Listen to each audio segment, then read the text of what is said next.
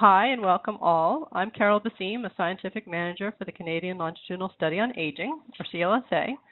Good afternoon. Thanks for joining us today for the May installment of the CLSA webinar series for 2017. We will be welcoming Dr. Philip St. John from the University of Manitoba to talk about multiple morbidity in Canada. Before I further introduce our presenter, I just wanted to share a few reminders about today's presentation. The webinar will run for about 1 hour with an opportunity for questions at the end of the presentation.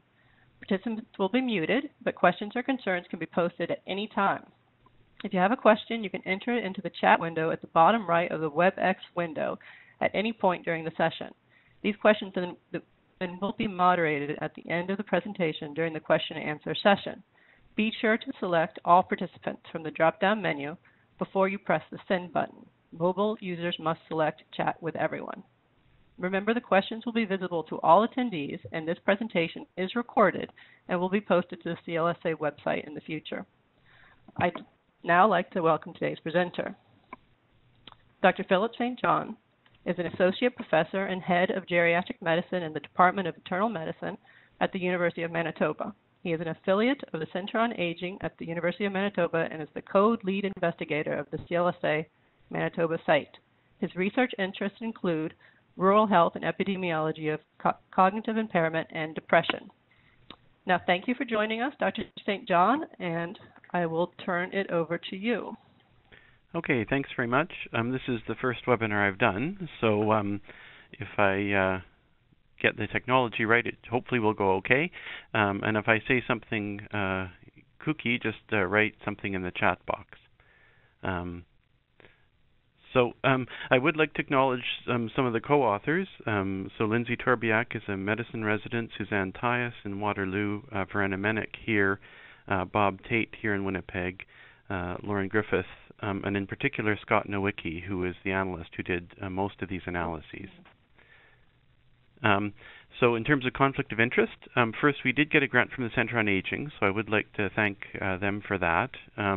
And as well, I really don't have any conflicts of interest, except, as we'll come back to it, I am in the high-income group, which is a bit of a conflict of interest. So being a clinician, I thought we'd start with a case, and it's a true case that we had on our inpatient unit actually a couple of years ago now. She was 81. She was living in the same house in the north end of Winnipeg for 40 years since she immigrated from the former Yugoslav Republic. And her daughter was living in the house immediately next door. She was previously ADL independent, but IADL dependent. She had a past history of multimorbidity, so she had type 2 diabetes, hypertension, macular degeneration, actually, and cataracts, osteoarthritis, ischemic heart disease, congestive heart failure, chronic renal failure, falls, urinary incontinence, and she had cognitive issues noted by both her daughter and her son, but had never had a formal cognitive assessment. She was followed as an outpatient by a family doctor and 8 specialists. So she came into one of the peripheral hospitals with an acute stroke. She had left-sided weakness, slurred speech, and falls. She got TPA at the major teaching hospital, so she was transferred to the major teaching hospital and then transferred back to the peripheral hospital, and then after 4 or 5 days she was transferred for rehab. Day 2 of rehab, she got worsening shortness of breath, and her baseline dose of Lasix was increased, and the thinking at that time was that she was in heart failure. And then she deteriorated over the next 2 days to the point that she was on 15 liters of oxygen, which is fairly substantial. And she was transferred to a 3rd acute care hospital in her stay, and she was diagnosed with bronchiolitis obliterans, which is a complication of pneumonia, and she was treated with high-dose steroids. She settled out, and after 5 or 6 days in the 3rd acute care hospital, she came to a 2nd rehab site here in Winnipeg. She actually survived the pneumonia, but she was not doing too well in rehabilitation. She remained with very substantial cognitive and functional deficits. And so we had a family conference to talk about future plans. And at the time, I said, she was lucky to survive the pneumonia, and her daughter said, well, no, she wasn't. So after a fairly long discharge planning process, The original plan was to go home with the stroke program follow-up, and actually she would have been followed by 14 specialists had the original discharge plan been put in place. But throughout her rehab stay, she kept dropping her blood pressure and having symptomatic CHF. So she was concomitantly in heart failure, and with the treatment of the heart failure was quite hypotensive. So she actually elected to stop all of the aggressive care and went home on the palliative care program, and actually just her family physician and the palliative care program as a follow-up. So I thought this was sort of a good example of a fairly, not an uncommon case actually, of somebody with multimorbidities and what can happen to people with multimorbidities while they're in the acute care system. And again, I think most people who work in clinical practice can think they've seen a fair number of people like this. Now, we think of multimorbidity as being kind of something new, and it is very important, so I don't want to underestimate the importance of multimorbidity, particularly in the modern era. But I think it's important to stress that the notion of multimorbidity is not at all new. So it was well described in Byzantine texts on aging in the 300 to 400. There's just some messages coming across with no audio. Do people have the audio? So it was well described in Byzantine texts on aging in circa 300 AD or AC, after Common Era, and it was actually quite well described in many of these textbooks.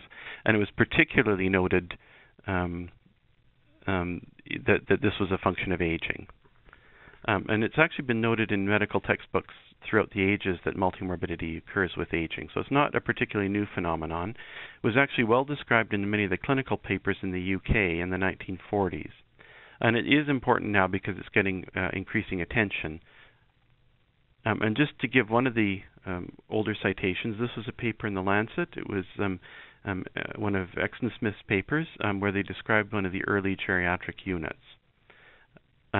So what I'd like to point out here is the fact that 2/3 of the patient have multiple pathologic conditions, and about a third of the people, only a third of the people had acute illnesses, and another about a third of the people had acute illnesses in addition to long-term disorders. And the other key point is that the people with multiple interacting problems that were chronic in nature tended to stay in hospital the longest. So, I mean, if you think of the current narrative in geriatric medicine, we tend to say that our hospital system was designed in a time when we had single system acute illness, and our system was set up to deal with that. But I wonder if that narrative is true, and I wonder if we set up our hospital system when we actually had multiple pathological conditions at the time, and we just didn't set it up properly to recognize that, which has different policy implications, obviously, than saying epidemiology has evolved rather than we set up the system perhaps incorrectly in the first place.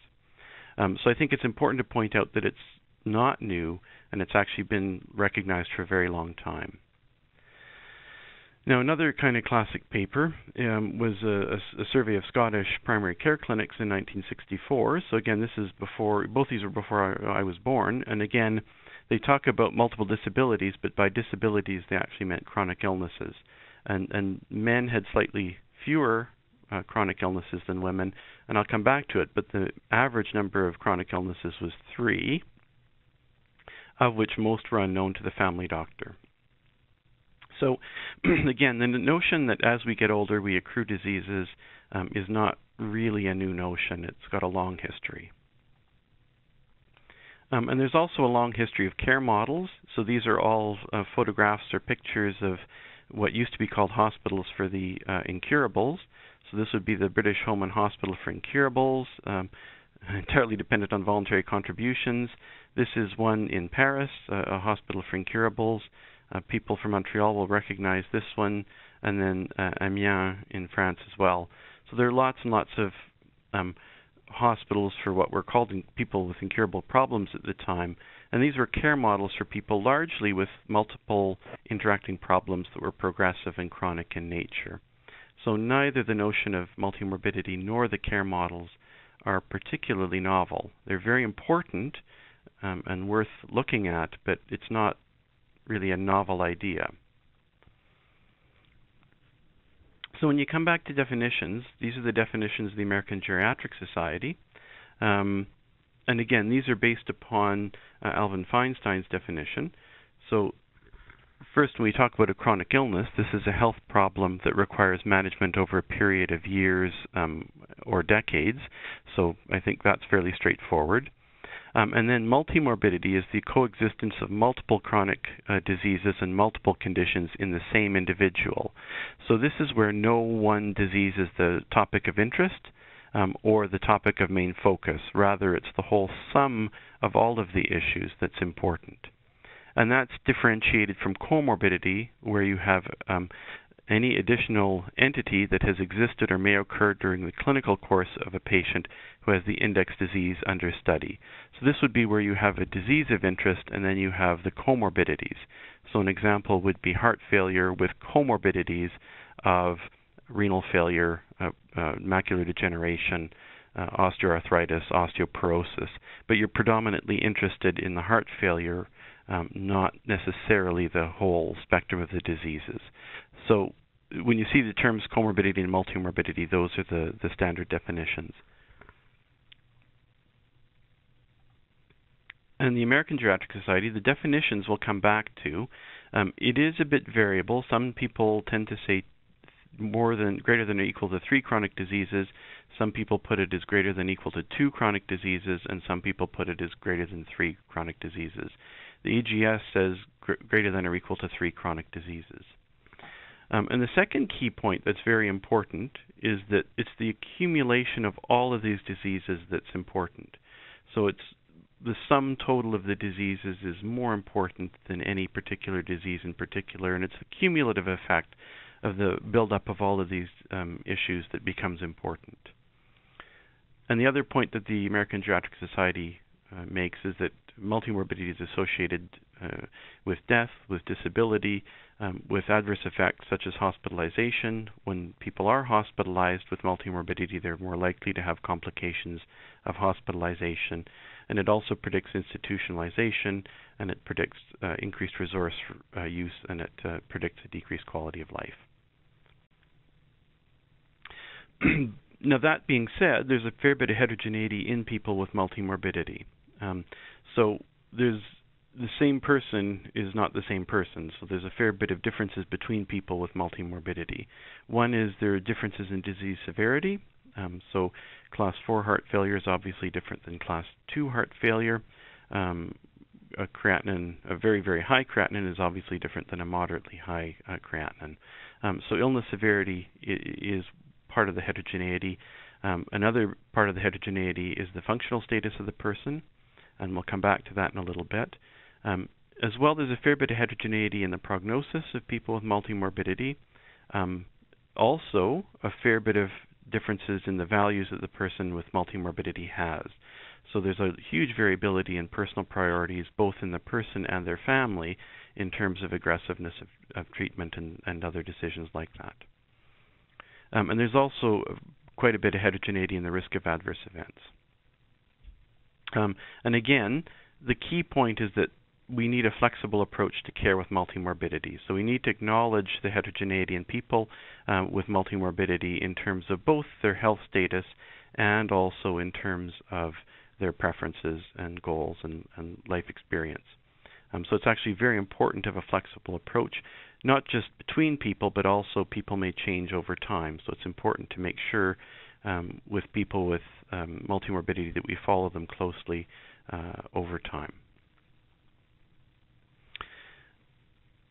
So I know I said it's not really a new idea that multimorbidity is there, but it is an extremely important notion. And I think one of the uses of the notion of multimorbidity is that we do need to acknowledge the importance of subspecialists, but also to realize that we have to treat the person and not the disease, and the healthcare system needs to acknowledge that. And I think in acknowledging that, we do need to move away from chronic disease management for people who have multiple chronic diseases and go to individual patient managed care, rather than just simply putting people on an assembly line for heart failure and renal failure and osteoporosis and macular degeneration and leukemia, we need to acknowledge that there's heterogeneity in the person, and that we need to realize that there's trade-offs and balances between the different systems, and we need to move a bit away from the chronic disease management model if you've got 8 or 9 chronic diseases. The chronic disease model works very well, of course, for people with 1 or 2 or 3 diseases, but when you start getting up into extreme multimorbidity, you start getting into issues with the lady at the start, where she's seeing 12 different people in the community. The other important point is that prognostically, we need to consider the cumulative effect of these morbidities as they build up. So it's obviously not great to have heart failure, but it's a lot worse to have heart failure and renal failure, and it's a lot worse to have heart failure, renal failure, and osteoarthritis. And I think that's fairly obvious to most people, but we do need to make sure that we consider it in care planning. So that's sort of why it's important, even if it's not a new idea. Now that begs the next question, and we don't have a lot of time to talk about this, but it is extremely important about how we measure multimorbidity. And there are a host of different multimorbidity tools, which we can talk about, but if we have time. But the key point is that there's a host of tools, and the reason there's a host of tools is there's a host of different measurement issues. The first issue is, what's your data source? So data sources can be very varied. Generally speaking, they can be administrative data. So this would be like a provincial claims data. There are clinical data sets. So these would be like electronic medical records. You can have self-reported diseases, particularly in epidemiologic surveys. And then you can have biomedical measures as well. So measures of, for instance, your creatinine.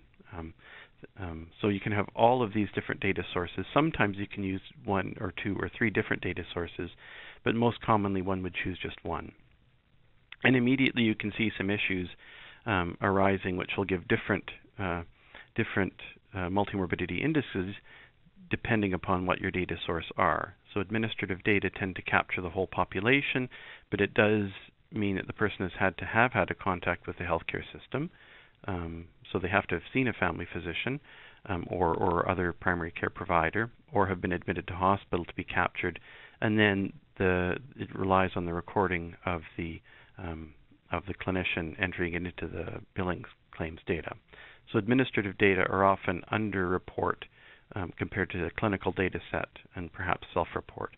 But immediately you can see that those different data sources have different implications for measurement, which are extremely important. So when you're looking at multimorbidity, the first question you should ask is, where did the data come from? The second point is, what's the time frame? So a lot of them will use a period prevalence. So this would be the number of people with a condition in a given time frame.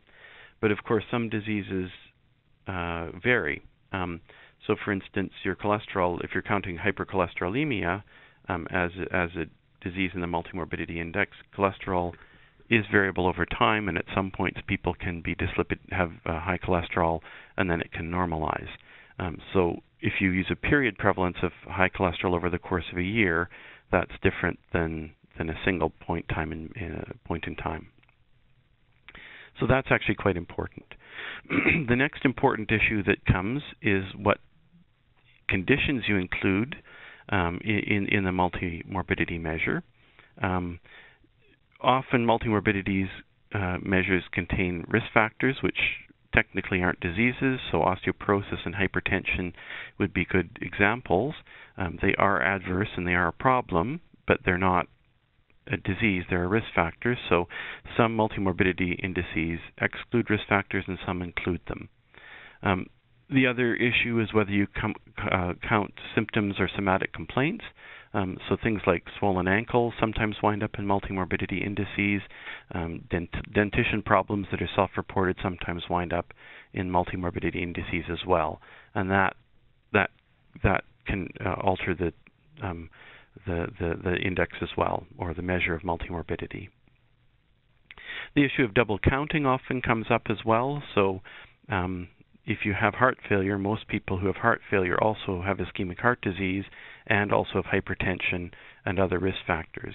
So you can run into the issue of some diseases being heavily counted In particular, vascular diseases can be heavily counted compared to some of the other diseases because you're actually counting the risk factor and the disease. And then the other issue is if you don't measure it, you don't count it. So there are important conditions that may not be measured in a multimorbidity index. In particular, rare diseases often don't show up in multimorbidity indices just because they're not highly prevalent. Then the next issue is whether you account for disease severity. So obviously there are differences in disease severity that are important. And then the last question that I'll come back to is, really, should we be dichotomizing the measure?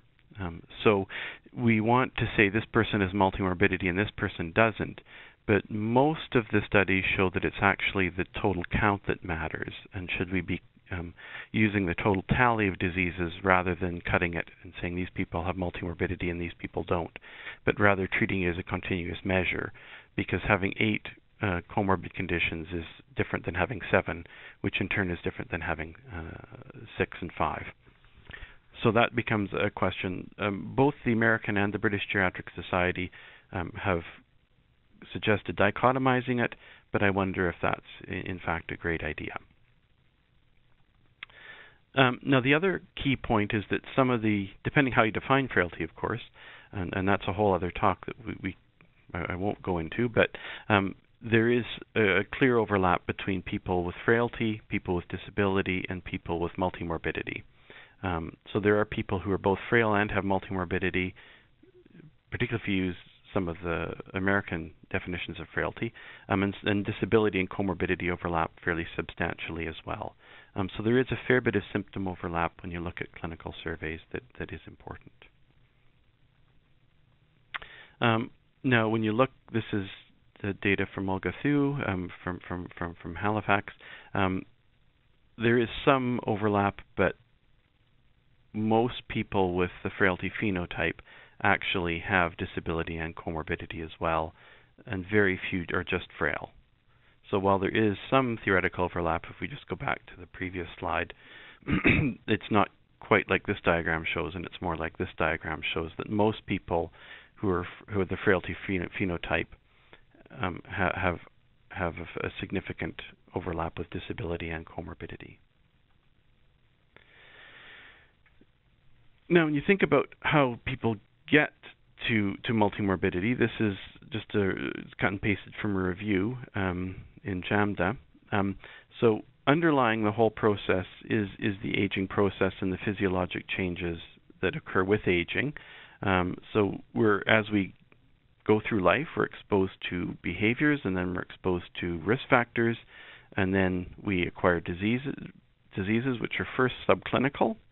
So we have loss of reserve in multiple organs, so loss of reserve as we acquire low-grade diseases in multiple systems, which then progresses on to multimorbidity. And then you see the adverse effects of multimorbidity. So the notion is that slowly, steadily as we go through life, we acquire behaviors, then risk factors, then subclinical disease, then overt clinical diseases in multiple domains, and then we have adverse consequences of that.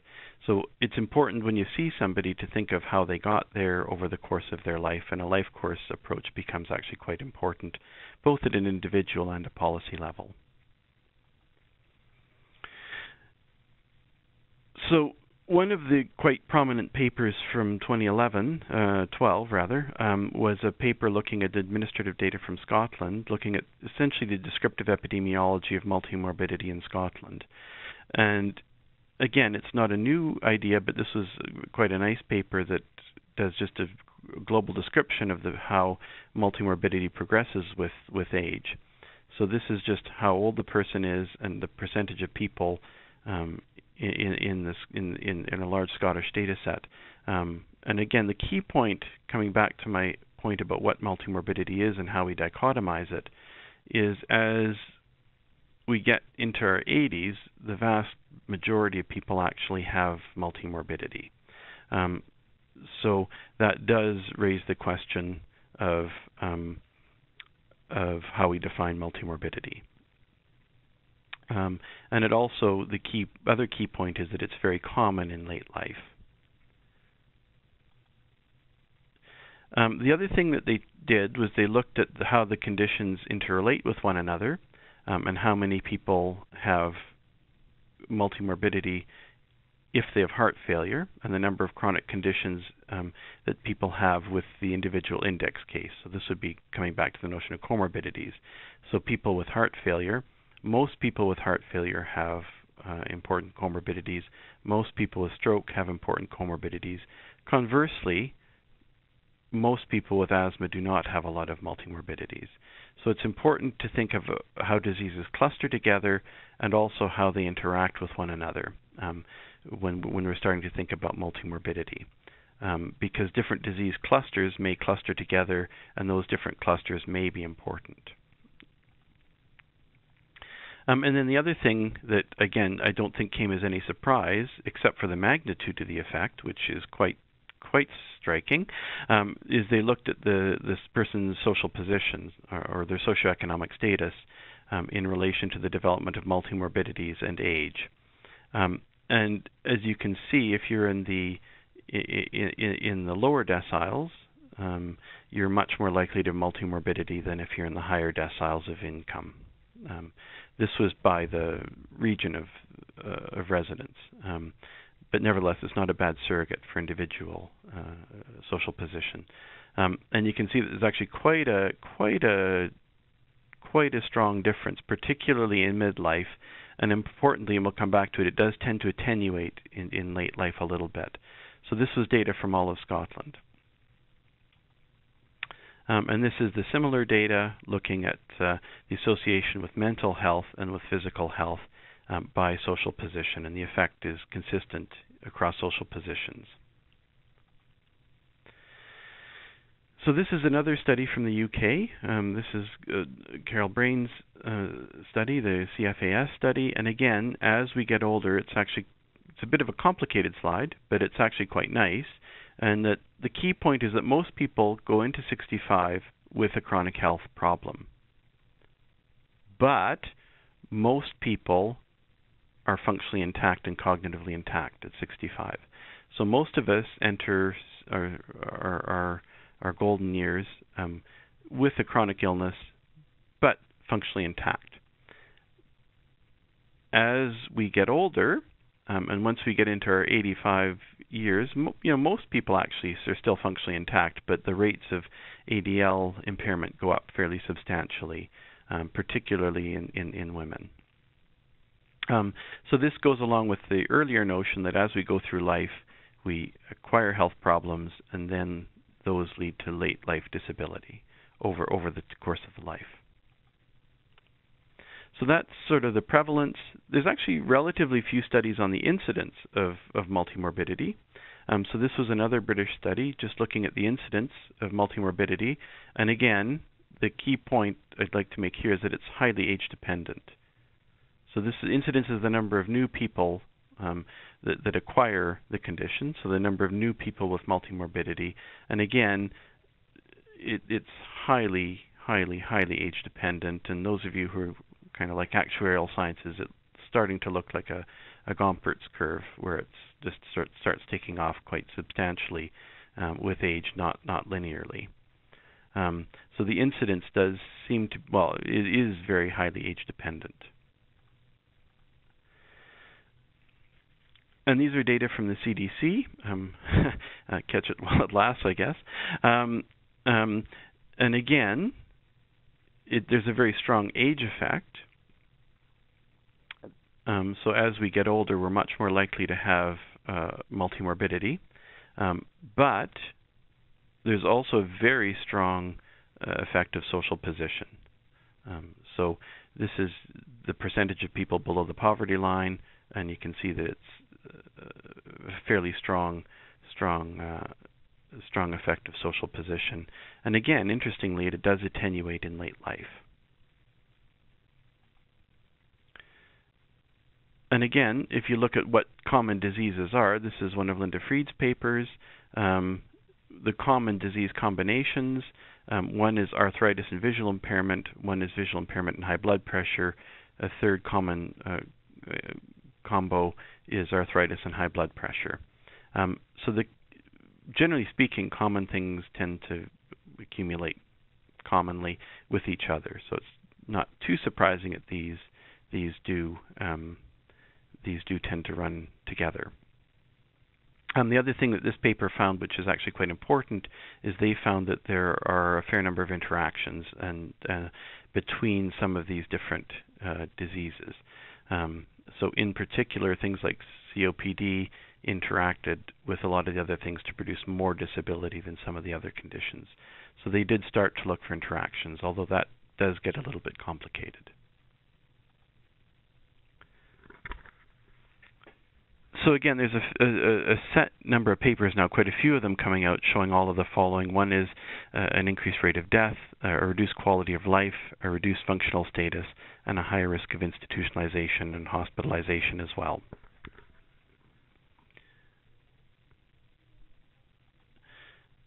So I'm just going to, I guess, be a bit parochial and talk about some of the Manitoba data now. So this is the data from the Manitoba follow-up study of airmen, and Bob Tate in the gerontologist, and what they did is they looked at 6 common illnesses and just looked at the number of common illnesses. They did not find any interactions, and they found that if you have no chronic illnesses,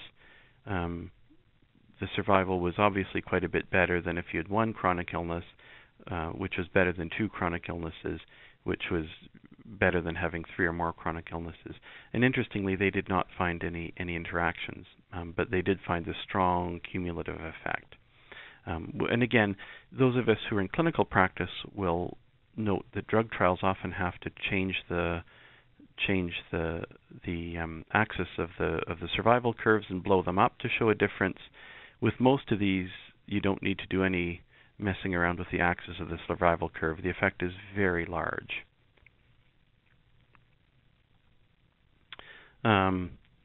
So I think this is just it's fine to discover cures, but remember, chronic conditions are bread and butter. So we looked at this in the Manitoba Study of Health and Aging. So the Manitoba Study of Health and Aging was done in conjunction with the Canadian Study of Health and Aging. So this was data from the mid-90s, 1990s. And what we did is we just did a simple disease tally. And again, this was not just diseases. This included risk factors and a few subjective complaints, like swollen ankles and joint pain. And we just did a simple tally. So there were a possible 16 conditions, and we just tallied them up. And the people with the lower tally, so people with no chronic illnesses, had a very good survival rate. People with 7 or more chronic illnesses had a less good survival rate. And I don't think it's any particular surprise, but again, it's a fairly strong effect. However, the effect of functional status was much stronger. So this was just the Older American Resource Survey, the ORS scale of functional status, which can be categorized as good functional status, mild impairment, or moderate to severe impairment. And again, functional status, I don't think it comes as any surprise to people, but it is a very strong predictor of poor outcome. And actually, it's much stronger than the effect of multimorbidity. So it's actually, I think, important to keep in mind that as well. So when you look at the Cox regression model, this is for predicting a hazard ratio of dying over the 5-year time interval. So this goes from 0 to 16. So each additional comorbidity increases your risk by about 10%, just in layman's terms. So the hazard ratio of mortality is about 1.1 for each additional condition. And that holds true when you adjust for age, gender, and education, and age, gender, and other factors, including the MMSE and depressive symptoms. Interesting, though, once you put functional status in the model, multimorbidity is not predictive of dying in this data set.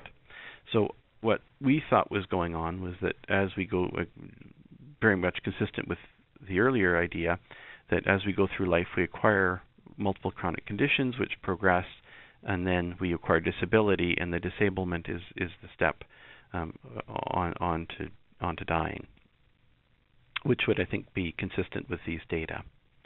So it's not that multimorbidity doesn't predict dying, it's probably moderated through the functional status. There's another couple of interesting things here. One is that cognition remains a very strong predictor of dying, independent of the effect of functional status and comorbidity. So we do need to consider people's cognition in prognostication. So these are data we haven't published but have just submitted to CAG coming up, and this goes back to the notion of what happens with functional status and multimorbidity. So this is the question was, does multimorbidity predict functional decline? And this is the Older American Resource Survey, and this is kept as a continuous variable, and this is just the number of health problems from 0 to 16, but there weren't a lot of people with more than 10. And you can see, in effect, at time 1 and then time 2, 5 years later, that even 5 years later, multimorbidity predicts disability 5 years later. And this shows up a lot better, actually, when you look at the categories of functional impairment. So this comes back to excellent functional status, mild impairment, and moderate to severe impairment. And this is just cross-sectional at time 1, so people with multimorbidity. So this is the number of health problems that they have, and this is their functional status. And you can see quite a strong effect in the cross-sectional analyses of multimorbidity on functional status. Again, not particularly surprising. What is quite surprising is even 5 years later, there's a very strong effect. So this is the number of problems at time 1, and the more problems at time 1, and again, this is just a simple disease tally. It's nothing fancy schmancy. You can see that this goes up fairly substantially 5 years later by the number of comorbid problems. And I'm getting a message, can't see your pointer. So I guess you'll have to think of it in your mind. I'm trying to point out here what's happening. Now, one of the issues is that what happens is as people, just to be blunt, die, they get taken out of the pool, so that may influence the prospective findings. So if you account for death, you still see a very strong effect on functional status over time. So that's sort of the background of things that we did, and here's what we're now doing. And bear in mind, these are very preliminary data, so there's nothing final. It remains fairly early analyses. One is to describe the prevalence of multimorbidity in Canada. 2 is to determine if there are gradients across social position. And I won't talk about disease clustering, but it is something we've been interested in. So we've been looking at prospective data from Wave 1, just in a cross-sectional way. And we were using the tracking cohort. So we are only using the data from the tracking cohort, which is intended to be as representative as possible of the Canadian population. And we've restricted the analyses to 45 to 85. There are a couple of people in the data set who are 44, and there's actually a handful of people who are over 85 just because of the sampling frame. But we're sticking to the 45 to 85 group. We're looking at about 20-odd thousand people. We excluded people with any missing data on any of the multimorbidity items. So we're looking at age, gender, and social position. So in social position, we used education, individual income, and household income. I won't talk about it, but we've also been quite interested, just because of Betty Havens in Manitoba, in income source. That was one of her areas of interest, was the income source as a predictor of outcome. So we have been looking at that a little bit. The other fascinating point, having worked with the Manitoba Study of Health and Aging, where the median education was 9 years, it's quite dramatically different in the CLSA than it was in the CSHA and MSHA. So the educational attainment of older people has gone up quite dramatically in the last 20 odd years, as probably, certainly in Manitoba, the one-room schoolrooms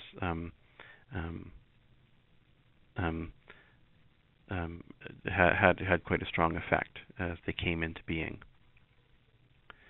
So when we look at, again, I talked about the importance of how you measure multimorbidity, and we chose a fairly straightforward measure.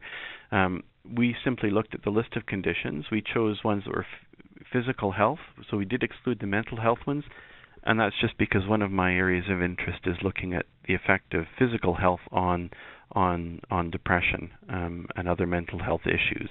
So that's an arbitrary decision. We chose just the physical health ones. We also arbitrarily chose to include risk factors, so we did include osteoporosis and hypertension, and that was done intentionally as well. I think certainly from a clinical standpoint, it's important because the treatments of hypertension, the treatments of osteoarthritis can worsen hypertension. So we were interested in the interactions in those areas. So we did include risk factors as well as diseases.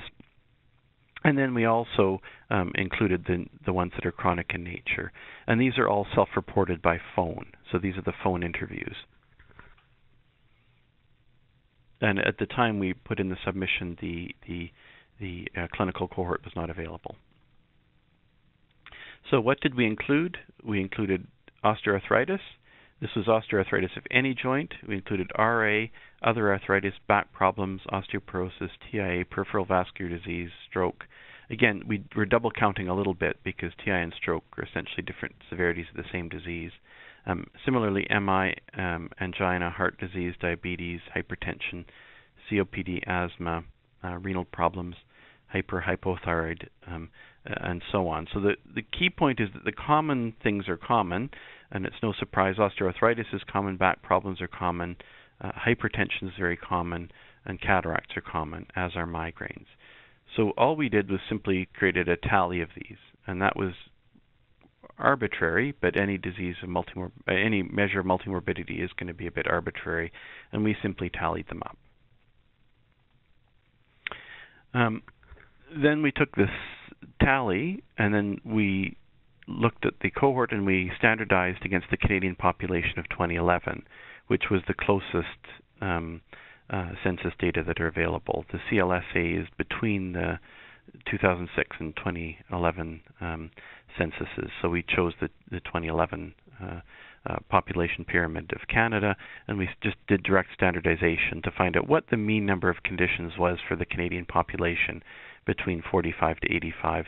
And we came, when you do that, it's actually really quite creepy because it came out very, very, very close to the one from Scotland in 1964, which was kind of interesting. So I think this does beg the question, if we're using a cut point of 2 to 3 for multimorbidity, that's essentially a median split. So it does beg the question of whether or not that's the right number to dichotomize at, if we're going to dichotomize. That becomes an interesting question. So the second thing we looked at was age, gender, and multimorbidity. And again, if you think back to the graph in Scotland from the Lancet paper, it's actually quite jarringly similar as well, actually, from 2012. So this is the mean number of chronic conditions, and again, it's quite linearly related, at least up to the age of 85, with age. And again, women have about a half, about a half more of a morbidity than men. A lot of that is osteoporosis and osteoarthritis. When you look at dichotomizing it, we chose 3 or more conditions, just because otherwise everybody would if we went with 2 or more, everybody would have it. So you can see again quite a strong age effect. And again, it's not surprising, but it's very impressive. So the next thing that we were interested in is looking at income. And this is the total income of the person, which is measured by self-report. And you can see quite a strong effect of income on multimorbidity. So we have the mean number of conditions, and it rises obviously with age, but people in the low income bracket are much more likely to have multimorbidity than people in the high income bracket. And the other important point to make is that we actually didn't have a lot of people in some of the cells who were over $150,000 a year in income. So we did collapse 150 down to $100,000 a year in personal income. But the two effects, one is the very strong effect of income on multimorbidity, which is quite strong, and then that does attenuate with age. So it's much more apparent in younger people, or middle-aged people, I guess, than it is in older people. And you see a very similar effect with household income. It's a bit more variable in terms of the measure, because there aren't a lot of people with a very low household income. So it looks a little bit irregular, but it is quite a strong effect. And again, that effect does attenuate with age. So the other thing we looked at was gender, income, and multimorbidity. And this is the percentage of people with 3 or more conditions plotted against their personal income. And again, you can see quite a strong effect, quite a very strong effect. And the effect is actually somewhat stronger in women than in men. And again, with household income, a similar effect is observed, and there's quite a strong effect. And again, it's not surprising, but it is a pretty big effect. And again, the effect is stronger in women than in men. A little bit. Where the gender issues become a bit bigger is actually looking at education and the effect. So the effect is across education is very strong in women and present in men, but a bit less strong. So highly educated women, have 1.5 fewer comorbidities than people with low educated women, and the effect is much less in men. We can speculate why in the question session, I guess. Now, I'll say we need to interpret this with a bit of caution. These are the main effects models only, and of course when you have interactions with income, the main effects don't really mean much because it does depend upon age. So these odds ratios should be interpreted with a bit of caution. However, they're quite strong. They're not surprising in terms of being there, but I was quite taken aback by how strong the effect is. And if you look, people in the low income brackets, so under $20,000 a year, are about twice as likely to have multimorbidity as those in the high income bracket. So that, again, that's quite a strong effect adjusted for age and gender. And again, the effect is quite consistent whether you use personal income or household income. Now again, when you look at the interaction terms, the effect is present in people over 65, but it's a lot weaker than under 65. And of course, the effect in people 45 to 65 is, of course, even stronger. So when you look at the logistic regression for education, those who did not complete high school had about 1.3, an odds of 1.4-ish of having multimorbidity versus those who had some postgraduate education. So the effect of education is a little bit less than the effect of income. And again, just to reiterate, there is a very strong interaction between age and income on multimorbidity, and the effect is attenuated in the older age groups. So in conclusion, we found that social position was quite a strong effect, and it was a gradient effect, so it's not just very low income people, it was a gradient across the income spectrum, going from high to low, and it was, again, quite a strong effect. So our interpretation of just the social position things, one is the measure of social position is a little bit problematic in late life. When people retire, they obviously change their income status, and that can have effects. Secondly, there's issues around gender and pension that are quite strong in this, particularly the older age group now.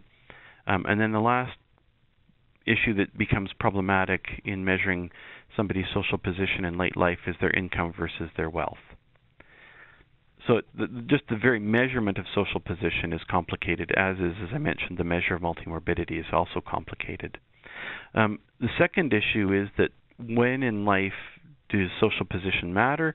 And I guess the question comes back to this notion of a life course, and it's probably consistent across the whole life course, and certain people have a higher allostatic load, as the social epidemiologists would call it, of marching through time in a lower social position is different than marching through time at a higher social position.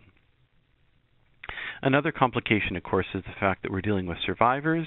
So if people in low social position are more likely to die, and that differentially affects the people with multimorbidity who are young, there'll be survivor effects in late life.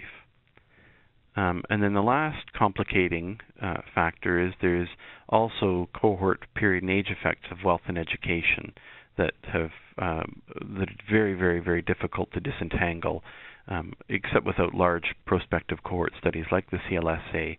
But that we won't know that until 15 or 20 years down the line, what the age effect, period effects, and cohort effects on wealth and education are. And then the last thing that we can't really measure is the notion of societal inequality. So we're talking about their individual income, but we also have to think about the inequality of the society they're living in, which may have effects as well. So that was sort of our thinking, and bear in mind, again, these are quite preliminary results. So some of the limitations to our findings, one is our definition of multimorbidity. Again, it was, like most measures of multimorbidity, a little bit arbitrary in a simple disease tally. We arbitrarily decided to exclude mental health and include risk factors, and also exclude, I think understandably actually, acute illness. Nevertheless, I think this is very consistent, actually creepily consistent with the paper from Scotland, as well as a host of other papers which demonstrate an effective social position. And again, the fact that there's a lot of research doesn't negate the importance of this type of research, but it does say it's quite consistent and quite important. So the other conclusions, I think, one, my own view is that we shouldn't be talking about multimorbidity as present or absent. We should probably be talking about a multimorbidity index or multimorbidity score, because it does seem to behave much more as a linear variable than a dichotomous one. So you're missing a lot of information by simply arbitrarily doing a cut point. And related to that, if you do choose a cut point, you wind up choosing a cut point that essentially labels all older people as having multimorbidity, which raises questions of what normal aging is. So my own view is we should think about it as a continuous variable rather than a dichotomous one. And we can discuss that a bit if people want. So the implications, one is at a clinical level for clinicians like myself, we need to review how we look after people, and I think we do need to individualize care. We obviously need to be aware of guidelines and disease management, but we have to also be cognizant of when to ignore the guidelines. We have to be very cognizant of drug interactions, both drug-disease interactions and drug-drug interactions. And again, a classic one would be hypertension and osteoarthritis. You give non-steroidal anti-inflammatories for osteoarthritis, and you worsen hypertension or worsen heart failure or worsen renal failure. So it becomes very important to consider drug-disease interactions. It also becomes important in prognostication for screening and aggressiveness of care decisions. We do need to consider how many diseases a person has when we start treating one very aggressively. But related to that, we actually do need to consider functional status and cognitive status and disease severity in that prognostication, because multimorbidity alone doesn't capture some of the quite rich prognostic information in functional status and cognitive status. So I'll end with my personal thoughts. I don't think, people have been trying to get the ideal measure of multimorbidity, and I actually think that's quite difficult because of all of the measurement issues. So I think we do have to choose a multimorbidity measure and recognize the limitations of the measure we're using.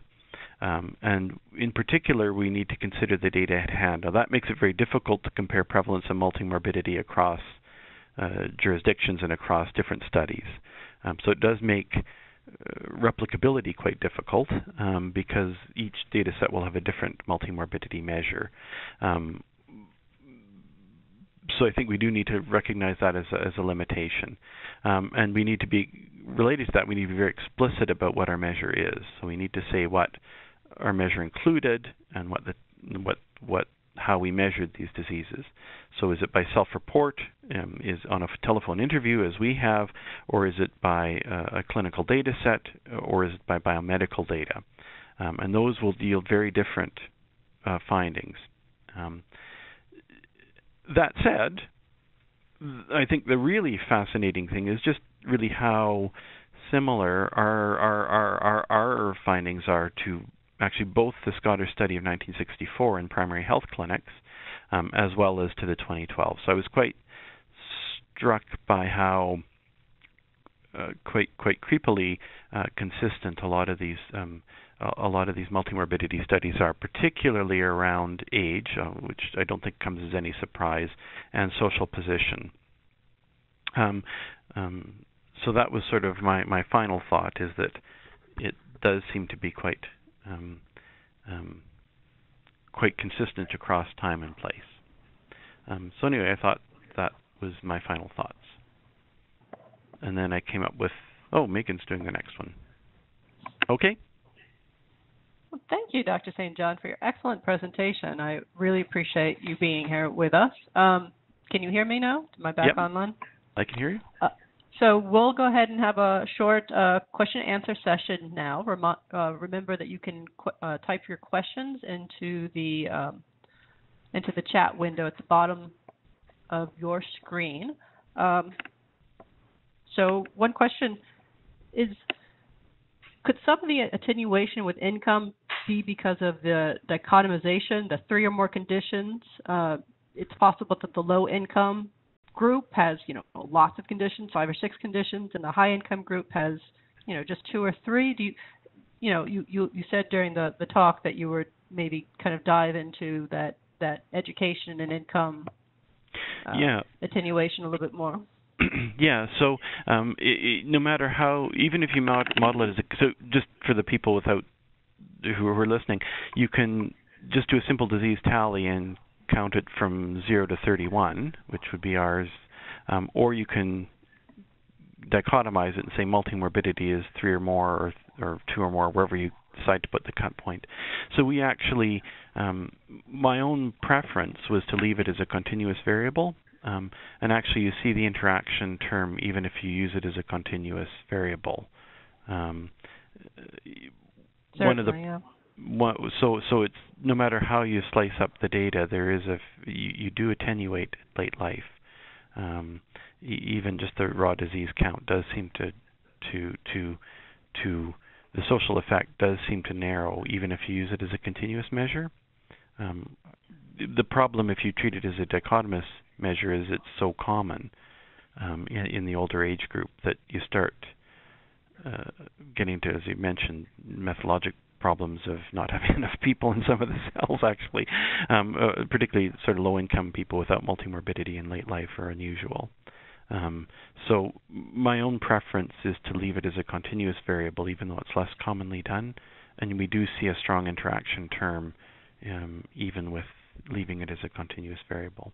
So does that answer the question? That makes sense, yeah. So we have a question from Dr. Manish Kaur in Toronto. Mm-hmm. What are the features of evaluating a multimorbidity index, especially with regards to its predictive power, as well how do we incorporate the synergistic interactive effects of comorbidities? You might have addressed that during some of the further talk, but do you want to? Right. So there are. Yeah, I guess I can try, and my answer is predicated with what I think I don't think we'll ever have a perfect measure of multimorbidity, and we certainly won't have one that will be able to be used in all settings at all times, because if you look at particularly using administrative data, you are relying upon capture one of primary care contacts. So people with multimorbidity may well not be seeking care. So they'll just count as 0. Then that's different than if you survey, which is of course different if you measure survey and biomedical data. So the ideal one would be to incorporate all of the above. So administrative data and clinical data and self-reported data and biomedical data. And the ideal one would measure interactions. But the ideal is the enemy of the possible, I guess. And my own feeling is that you need to choose a multimorbidity index based upon the data that you have available, and then just acknowledge that that's a big limitation. So we're actually running out of time, so I'm going to pick one more from this good list of questions. Yep. But so can you talk to kind of the changes in morbidity in the last 50 years and how medical advances change kind of the I'm just reading it now. The landscape of multimorbidity. Yeah, that's funny. Well, clearly health has gotten better in the last 50 years. I think that's so I think part of it might have been measurement issues across time. And two, Scotland is generally speaking a less healthy place than Canada. So I don't want to sound like nothing's changed and we're not progressing, because things are progressing. Some of the different tally might be because people are getting healthier, but we've invented new diseases. So, for instance, osteoporosis was not it just didn't exist as a measurable disease. So one of the most common diseases just wouldn't have been captured, so wouldn't have been counted in that three diseases in the Scottish paper from 1964. Similarly, hypertension has changed as well. So there will be a lot more people now with hypertension because we've lowered the bar for diagnosing it compared to 1964. So I don't want to sound like nothing's changed and nothing's gotten better. Health has gotten better. And two, we still need this research, because I think we still have structured care to deal with single system disease, and we still have structured individual care to deal with single system disease rather than multi-system disease. So I don't want to say that nothing has gotten better, because things have gotten better, nor do I want to say that research isn't important because it's all been done before, because it has.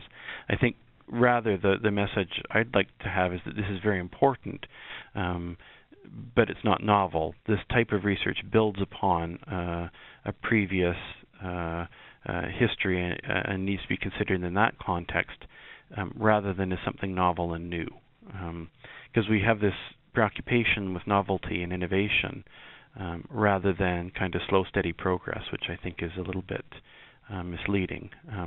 So I think there has been slow, steady progress on multimorbidity, both clinically and in research, but it's been slow, steady progress, not some kind of major innovation. And Does that make sense? The aging of society brings these issues to the forefront. Right. I think that's another good point. Well, thank you very much, Dr. St. John. It was an excellent presentation, and we'll just run out of time for the questions. So I'd like to thank you, and I'd also like to tell everybody that our next webinar is scheduled for Thursday, June 29th at 1 p.m. Eastern Time. Dr. Megan O'Connell from the University of Saskatchewan will be speaking on factorial invariance of the Center for Epidemiological Studies Depression Scale, or CESD. Please register and join us for next month's webinar. Registrations will begin for the next webinar soon. I'd also like to remind everyone that CLSA data access request applications are ongoing. The next deadline for applications is on June 12th, 2017. Please visit the CLSA website under Data Access to review available data, further information, and details about the application process to gain access to the data sets. Thank you again, everybody, and particularly thank you very much again, Dr. St. John. Thank you.